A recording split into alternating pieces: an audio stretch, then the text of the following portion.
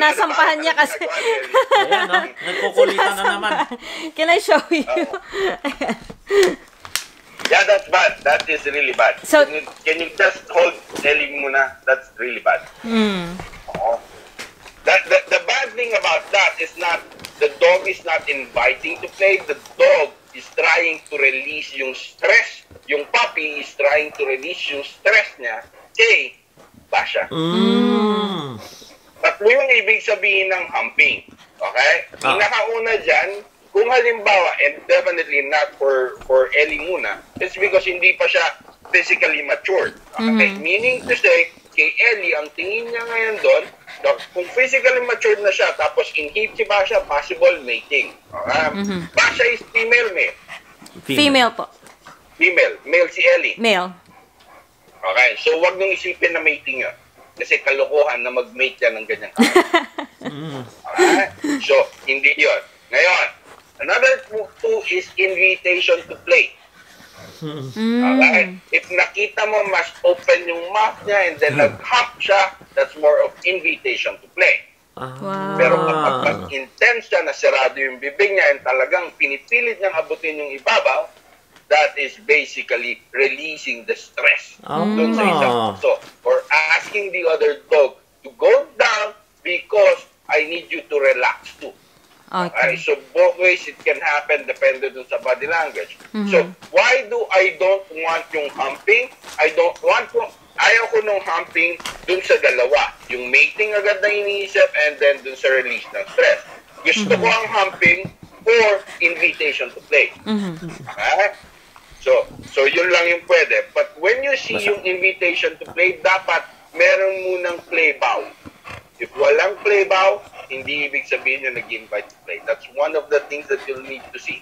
Kapag binaba ni Ellie yung dibdib na muna sa sahig, after that, a couple of seconds or right after nag-hump siya, then allow.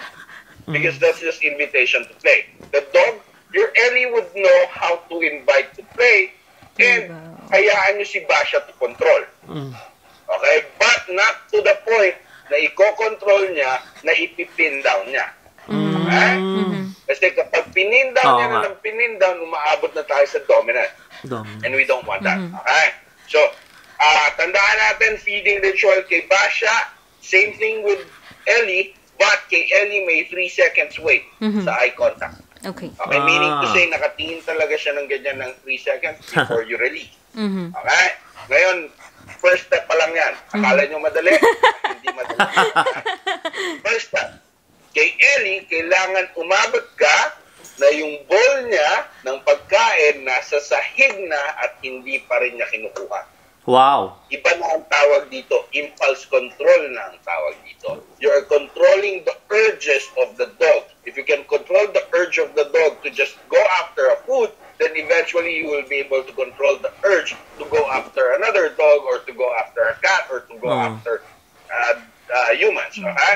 So, simulan muna natin dun sa pinaka-basic na urge niya to eat. Okay? So, and I don't know if you've seen my YouTube channel, but hindi pa pala nare-release. Okay? Hindi ko pa pala na-approve. I-release din yung step-by-step process kung paano nangyayari, kung paano nagagawa ng mga aso ko. Na nasa sahig lahat ng pagkain and they're waiting. Okay? So you would see that. Ngayon, nag-iiwan ba ng toy kay Ellie? Marami pong toy. Sobrang spoiled. Why? I think we just got used to it with Basha na yung toys, I'll show you po. Like, lahat lang nasa floor. All of this. And this one, the box. So, anong ginagawa ni Basha dun sa toys niya? Hindi na niya pinapansin. Actually, medyo nagbabark siya pag nilalaro ni Ellie iba. Parang, tawag nito yung high-pitch barking, katulad last night, yung marami nilalaro si Ellie na toy. Okay. Yeah. Parang, that's mine. Si Ellie kumukuha mag-isa ng toy? Yeah. Pero actually, yun yung problem. Binila namin ng bagong toy kahapon si Basha. Tapos, kung ano yung nilalaro ni Basha, yun yung gustong laruin ni Ellie. Like, there's so much toys there. Yun yung gusto niya. And you see, guys, if I'm recording your faces when you were talking about the toys, both of you are smiling.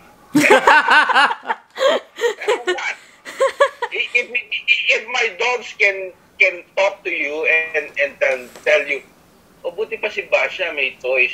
Kami wala kami makikita.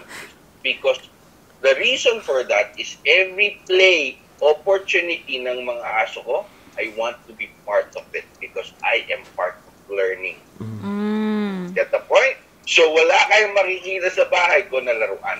Wow! Ang galing. Lang yan kapag maglalaro na kami.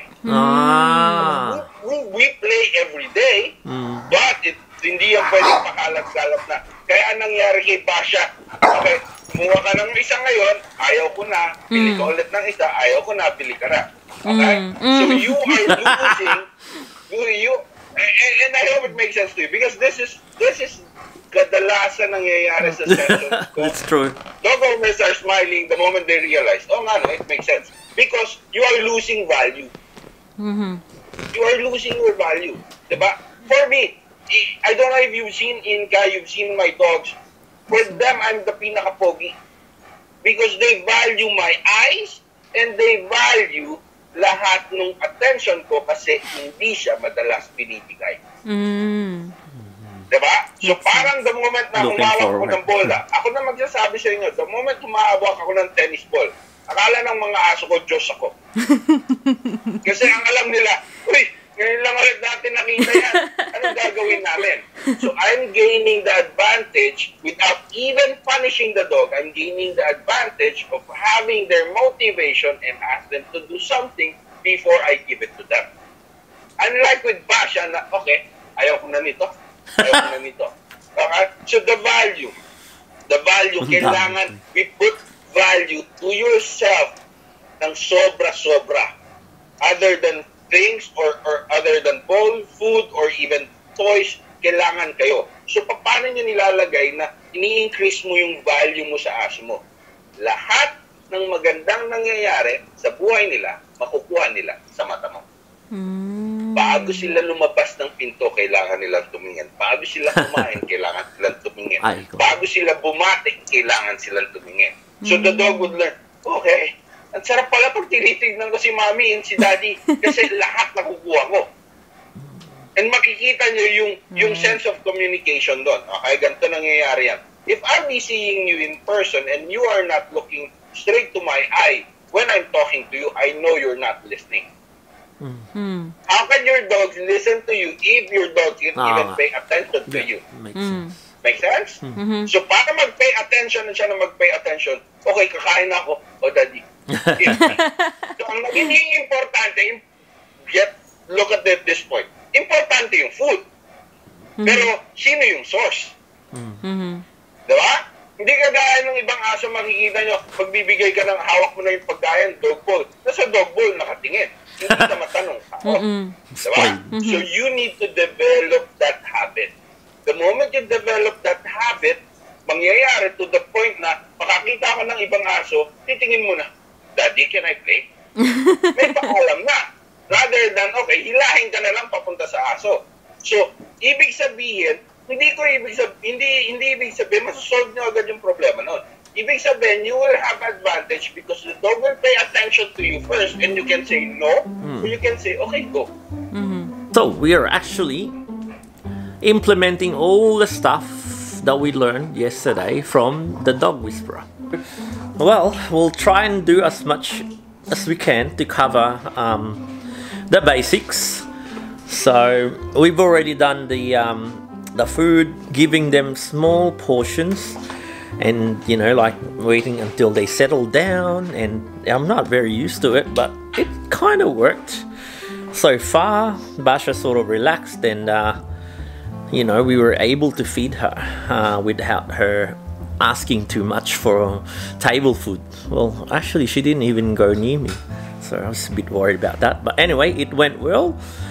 And yeah, another thing we're gonna do is, you see all these tons and tons of toys they've got. Now we're just gonna have like playtimes and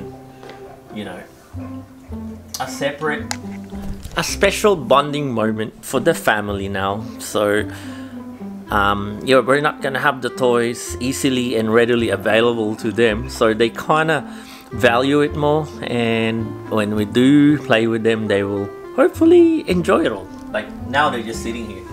They're ornaments. They're part of the furniture at the moment.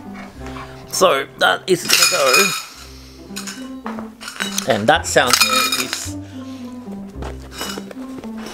to sort of like startle Ellie. Like if once he starts to annoy and bite Basha. That's one of the recent problem we have lately with this puppy. Yeah, he likes to bite on things and chew on everything he sees, including Basha's. We're not really saying goodbye to the toys, guys. Like, we're just temporarily putting them away. Maybe leave one. What do you think? No. Okay. Boss says no. Basha, what about you? What toy is your favorite? We'll put it on top, so maybe if you do the playtime, you can just grab it easily, innit, Bash? Anyway. Okay. Alright, Time goodbye. to get rid of the toys. Well, put them in a safer place. Bye, guys. Bye, toys. I'm gonna miss you. It was a good relationship I had with you guys. Oh, look at Basha's face. The worried look on her face. I know, Bash. Alright.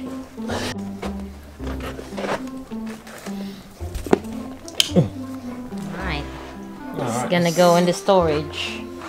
Oh, goodbye, toys. We've had a very good relationship. Oh, Basha. It's alright. Like, maybe once in a while, like, there's a certain time at night when, you know, we're all spending... No, Basha, no. I know, it's just temporarily getting packed there.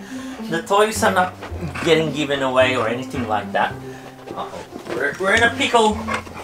Okay, let's go get the other toys, guys. Come on. Let's pick up the other toys.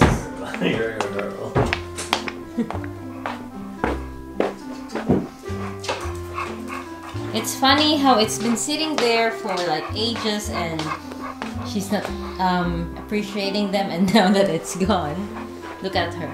She's got mild anxiety. Basha is a bit concerned. Okay, there's a few more toys out here. I think the outside one is fine because when they're outside they can play with it.